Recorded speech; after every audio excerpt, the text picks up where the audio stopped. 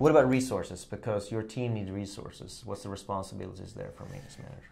Yeah, there's a few things that come to mind. I mean, you got to be able to do a really activity-based budget or a zero-based budget, so you really know exactly what all your activities are and what they cost. They might take a little time to do as you learn how to do that, but you got to be able to prioritize projects and say these are the things that are going to make things better in the future.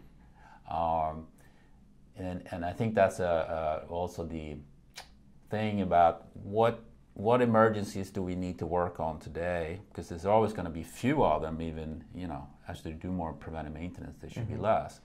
But also working on the things that actually make it better in the future. So that is the balance. You cannot just cut everything out that's going to get better in the future. And I'm talking about the preventive maintenance, you know, improving how you plan and schedule. If you don't work on that and just fix stuff every day, of course, you're not going to get any better. You're stuck in that loop that we call circle of despair, but that's another video.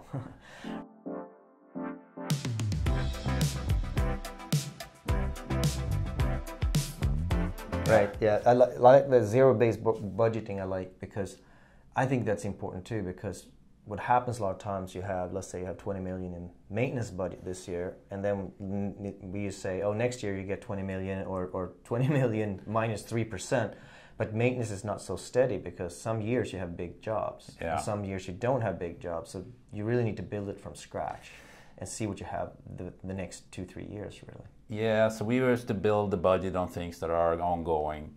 And then things that come up like every 3 or 5 years, we used to have a separate budget for that, so you don't balloon your budget over 1 year, so you really understand what's going on. And that's part of the zero-based budget. You know, this piece of equipment is due for a major overhaul, and that's going to cost a lot more money this year. So you know these major maintenance items. You need to figure out the spikes for sure. Yeah. Absolutely. All right, so we set the goals, we have designed the processes, agreed with the processes, we've talked operations, we have set our goals. So are there more things to this to get people? How do we get people to do it? Well, I mean, that's the trick about being a good leader. I mean, now we set up the system, and that's just kind of what qualifier for doing a good job. People I think they need to have their head in the game and saying, you know, I really believe in this, and I'm going to do a good job. And that comes down to saying, you know, if I'm a leader or a manager, I'm going to care about their well-being. So you have to do that. You have to treat them well. You have to be visible out and approachable. You know, people should be able to come to you and say, I have an improvement I want to make, or I have some issue that I want to deal with. Plus, you have to be engaged in what's going on in the front line. And if you got to be out there in the plant now and then and see what's going on and learn from the craftspeople so you can support it. Yeah, I agree. I see unfortunately, I see a lot of managers that are sitting in their ivory tower, never go down. And what happens also is the politics, because if you don't go out in the plant, you have your people reporting to you, telling you what's happening. So you get that whisper game. I'll tell you, you tell him, and then what comes out on the other side is something completely different. You have to go see for yourself to really make good decisions like that.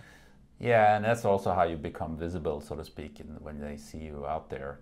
And we used to say that you should have one leg in the out in the production area and one leg in the office if you're a manager. Right. Very good. Yeah.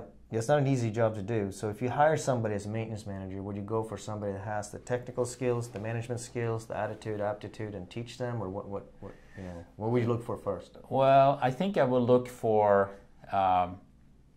good leadership skills and management skills. I think you can learn the management and the technical skills if you're the right person. Right.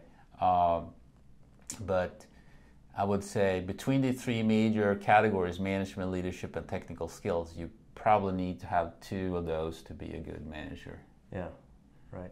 Yeah, I agree. I see a lot of people hiring good managers, and then they say they're going to train them in the reliability processes. Unfortunately, that often never happens. I think that's where we fall down. There's a lot of good people out there that we can teach, but we have to teach them, because maintenance is a little bit different animal. It's not just a regular...